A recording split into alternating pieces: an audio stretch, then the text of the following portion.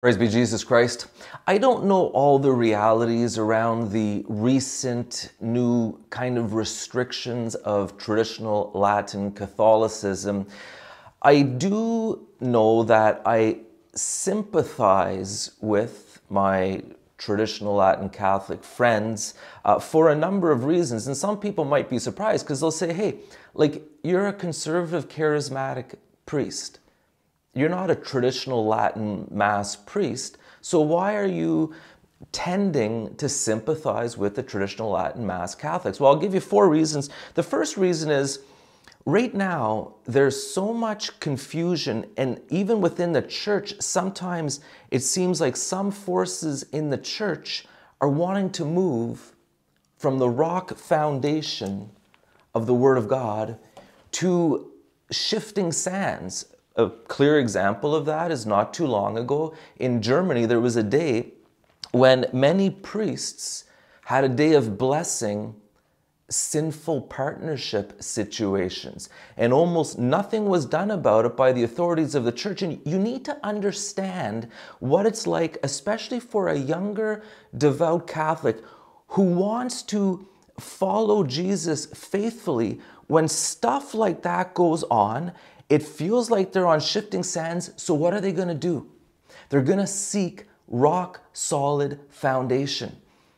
And right now, the traditional Latin Mass Catholics are really standing for the orthodox truths of the Catholic faith, given to us by the Lord Jesus, handed on in Scripture by the apostles, and passed on throughout the tradition of the church. And even me, as a charismatic priest, my preaching has to have a rock foundation to stand on.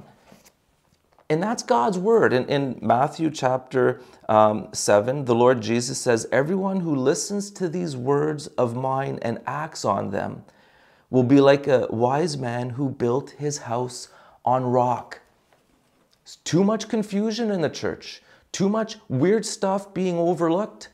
And you wonder why pious, devout young Catholics are going towards the rock foundation of Orthodox doctrine that they find in traditional Latin Catholicism. Okay, the second reason I sympathize with traditional Latin Catholicism is, and the traditional Latin Catholics, they're not going to like this analogy, and it's just an analogy, but say the Ford Motor Company. I was visiting the Ford company in Detroit a few years ago, and they have a beautiful museum with some of the old original Ford cars. And oh, it's magnificent. Now, can you imagine someone from Ford said, you know what, this is taking too much space, these are old junky cars, scrap the cars, throw them on the heap of iron to be crushed and sent off to the melting place. You would be, don't you dare. Don't take our original classic cars and just scrap them. This is part of who we are. And again, I know the analogy is imperfect. I'm not saying traditional Latin Catholicism, what's found in there is old antiques. But the point is even as a charismatic conservative Catholic, I love the tradition of the church, and I don't like to see it scrapped, and I like to see it preserved. Okay, the third reason is in the Acts of the Apostles, when the religious leaders were wondering what to do with these new apostles who were preaching Jesus, Gamaliel speaks up and he says, so now I tell you, have nothing to do with these men and let them go. For if this endeavor or this activity is of human origin, it will destroy itself. But if it comes from God, you will not be able to destroy them. You may even find yourself fighting against God. And right now, there is a phenomena. A lot of Catholics, including young Catholics, they're attracted to traditional Latin Mass Catholicism. And I know some of these people. Some of them are also prominent on social media because they love their faith so much, they're willing to proclaim it. They're not ashamed of the gospel. They have influence, good people.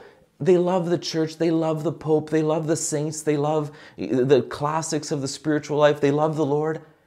And to me, if there's a phenomena of them being attracted to traditional Latin Mass Catholicism, let's wait and see. where this is going. What happens? Don't be too quick to crush it. And then the fourth reason I sympathize with traditional Latin Mass Catholics is, you see, St. Paul in Ephesians, he says, fathers, don't provoke your children to anger. Yes, there's anger in the church, and I urge people, don't get into the anger.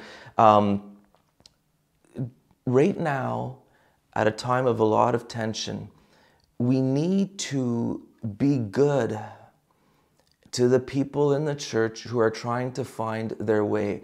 There are a lot of young Catholics, traditional Latin Mass Catholics and others who they're struggling, they have issues that they're upset about in the church, they have questions, and I don't think we should provoke them to anger. I think there should be dialogue. We should be journeying with them, caring for them, trying to understand where they're at, trying to correct some of their extremes or misunderstandings, trying to draw them into the heart of the church rather than pushing them out and provoking them to anger. And I know we see some of that, and I don't think the solution is to, put more restrictions on the traditional Latin Mass approach. Now again, I know I don't know all the implications and realities, these decisions being made. There's reasons that I'm not aware of. I understand that and I respect that. But again, the tradition of our Catholic Church is beautiful. We need Orthodox Catholicism. There's so many very good people who love the Church. They love the Pope. They love, the saints. They love the Lord Jesus. And we have to work together. Viva Christore!